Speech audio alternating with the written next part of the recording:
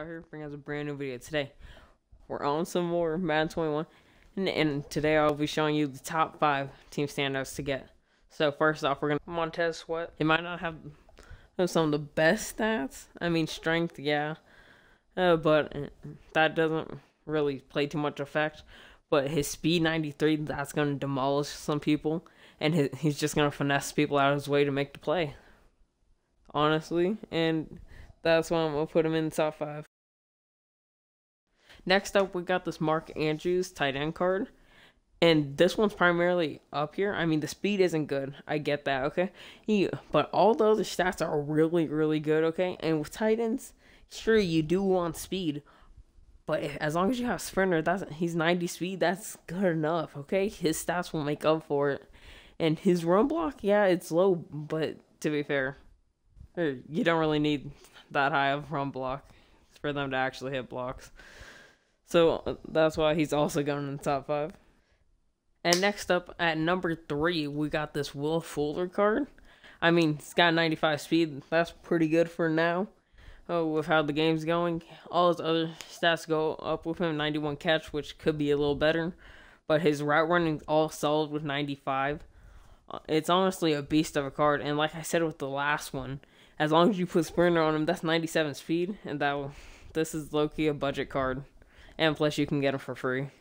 So that's why he's at number 3. Next up, we got the 95 Zeke Elliott. And he's got 94 speed, 94 excel, which, I mean, as I've made a lot of points here, it's not really too much for this game right now. Because right now, we're at the point where speed is starting to matter. But it's slowly on the rise. So you could keep him at a good back number 2. And like I said with the other one, sprinter 96, but his other stats all around are really good too. 93 carrying, 72 catching, which for a running back right now, that's actually pretty good.